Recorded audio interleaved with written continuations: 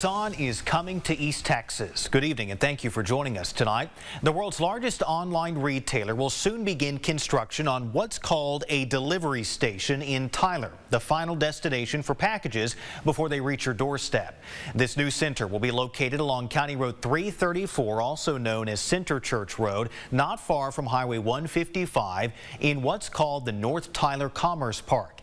Amazon says this new center will help power the last mile of the fulfillment process, meaning faster deliveries while also delivering new jobs and a big boost to the East Texas economy. Scott Martinez no longer has to keep it a secret. Late Friday, the Tyler Economic Development Council completed the sale of 30 acres to Amazon for a new delivery station in the North Tyler Business Park. This will be the last place packages go before they hit your doorstep.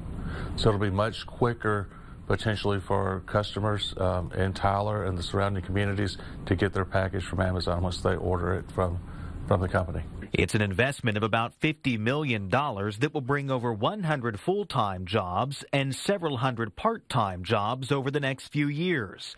And construction is expected to begin very soon. Perhaps this week or next week.